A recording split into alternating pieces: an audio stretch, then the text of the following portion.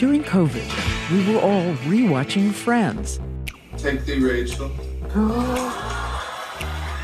97 billion minutes of it watched in 2020 alone. I'm not great at the advice. Can I interest you in a sarcastic comment? The fans are paying tribute as they always have for decades to the hairstyle, the clothes, I need to lie down. the way they talk.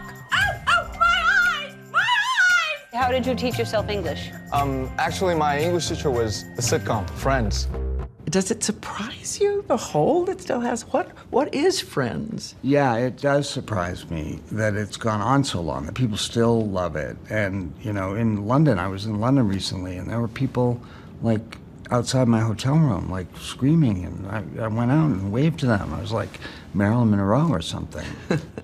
And when the tennis-playing star of Friends showed up at the U.S. Open this year, the champion from Poland was starstruck. The winner of the U.S. Open tweeted that the thing that made her the most nervous was that I was in the stands. Today, Matthew Perry is working on a screenplay and going on a book tour to tell his story.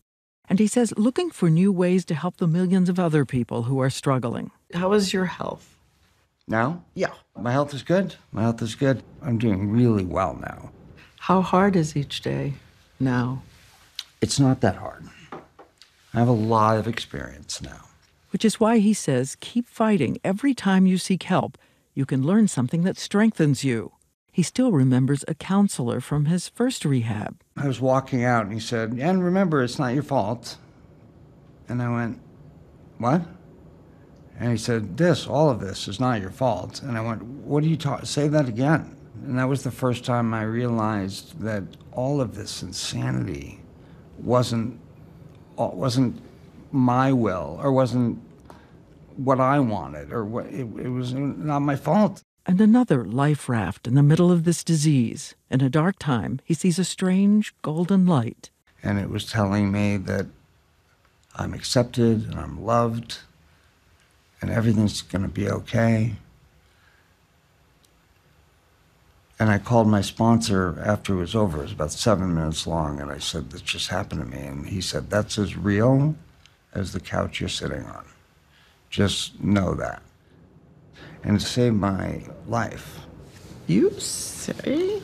And a light has been shown as if to a desperate man who needs help, the same light that hits the ocean in the sunlight and the beautiful gold water glistening. Yeah, because people who don't believe in that, I'd like to tell them to go stop a wave or go make a plant. The interview is winding down, the work of his new life just gearing up. I've got to help as many people as I can. This isn't fun, you know. You're very nice, and being interviewed by you is great, but like, it's not fun to talk about this stuff. I don't like talking about it, but I know it's going to help people to talk about it. I know the book is going to help people. I'm very happy to have spent this time with you. And you know this, I think, probably, but you know, every single person says, tell him he's got us with him. Oh, yeah, thank you. I'm very grateful for that. Okay, we'll do it again. And yeah, let's do it again tomorrow. Oh, yeah. Only different. Yeah, but ask the same questions. And before we leave, there's a question he saw me ask once before of someone else in recovery. He thinks it's interesting, so I ask him too. How will we know when you're in trouble, when you're not okay?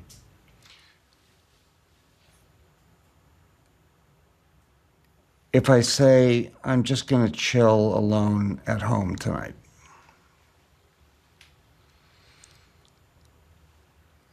And part two, the other thing, is if I ever say I'm cured.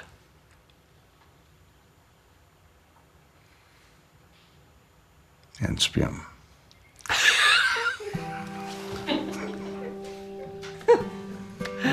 He could have had a historic ending of the Well, that's not me.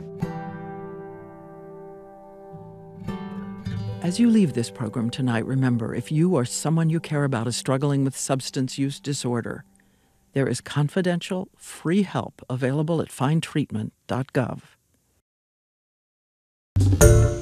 Hi everyone, George Stephanopoulos here. Thanks for checking out the ABC News YouTube channel. If you'd like to get more videos, show highlights, and watch live event coverage, click on the right over here to subscribe to our channel, and don't forget to download the ABC News app for breaking news alerts. Thanks for watching.